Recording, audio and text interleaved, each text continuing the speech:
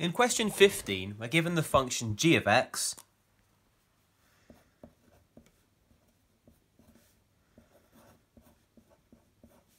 which is equal to x to the power 9 minus 7x to the power 6 minus 8x cubed. Now, that might be quite a terrifying starting point. Powers of 9 is not something you'll have looked at factorising in the past. However, we're given a lead into the question. We're told that we need to factorise it into the form x cubed brackets x cubed plus a, x cubed plus b.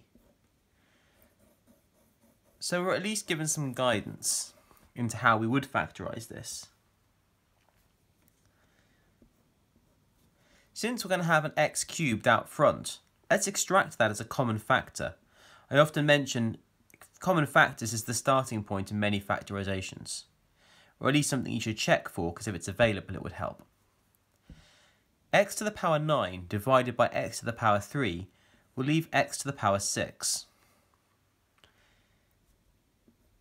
The coefficient's unaffected because there's no coefficient here, or rather there's 1, and minus 7 divided by 1 is still minus 7. X to the 6 divided by x to the 3, 6 minus 3 leaves 3.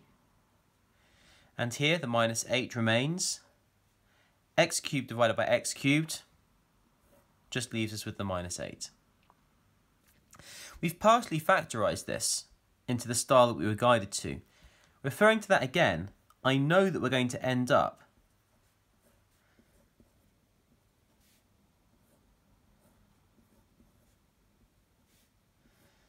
this way here. I need you to work out what a and b are. Well, if I was expanding these brackets, x to the power 3 times x to the power 3 would give me the x to the 6. These two numbers here must multiply to give me minus 8, but add up to give me minus 7. Minus 8 times positive 1 gives me minus 8, and minus 8 plus 1 gives me minus 7. If you expand that, and you might want to pause and take a moment to have a go at that, you'll be able to see where that came from.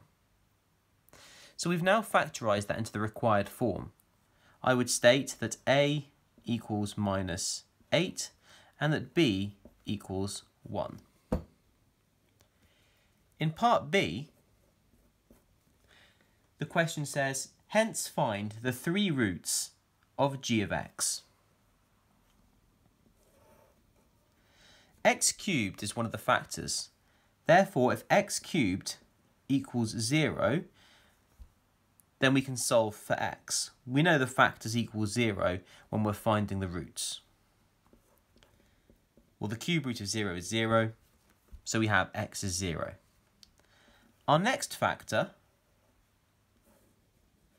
is x cubed minus 8, and since we're getting roots, we know the factor will equal 0. Rearranging, x cubed equals 8, and the cube root of 8 is 2. We now have another root.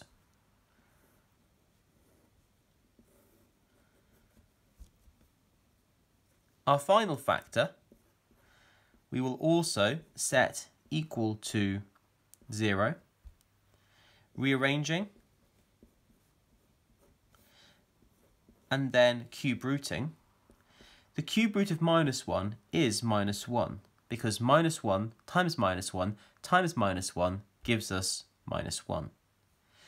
People are used to squares, and when you can't square root a negative, but you can cube root a negative, you can always try that on your calculator as well, the cube root of negative 1, and you'll find that it does give you 1. So here are our 3 roots, and that's question 15 completed.